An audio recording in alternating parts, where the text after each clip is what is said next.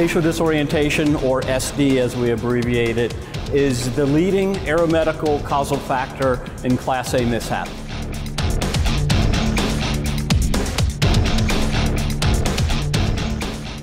What the Kraken will bring, again, is in a controlled environment, we'll be able to replicate those forces of flight that get normal, healthy pilots into trouble.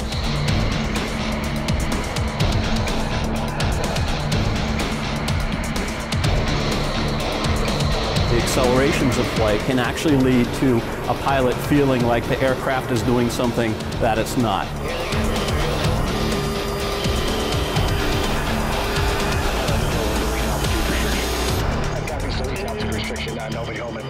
Once we throw that motion component in there, they're actually feeling that seat of the pants feeling of flying their airplane, and it could completely change the way we're looking at the vestibular illusion versus the visual illusion and putting those two together. SD is a killer, and we're trying to understand it better in our lab here at Dayton.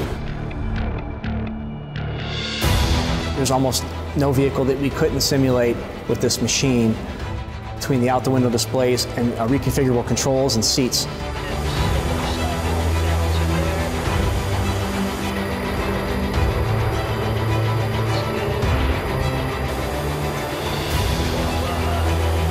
We're able to take physics data from a flight simulator, things like the G-forces, acceleration, pitch, roll, and yaw, and then convert them mathematically into the actual motion limitations that the Kraken itself has.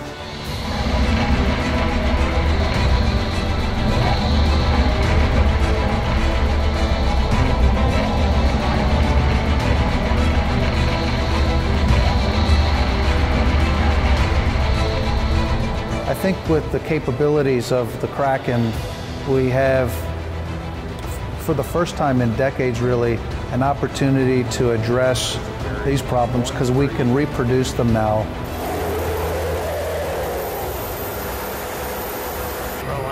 It is a tremendous honor to be part of that as an aerospace physiologist, and it really is the pinnacle of my career to be here and be involved with the development of this tool that will hopefully save lives and reduce the number of mishaps we have from pilot spatial disorientation.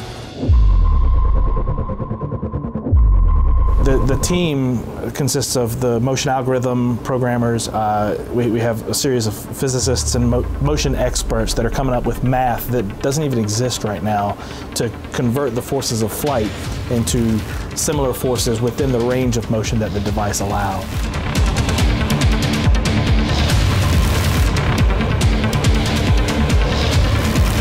I'm blessed to have a great team, and that's the reason why this device is going to be a success, is not because it was delivered with all the capability we need to do the research. This team is going to take it to that point.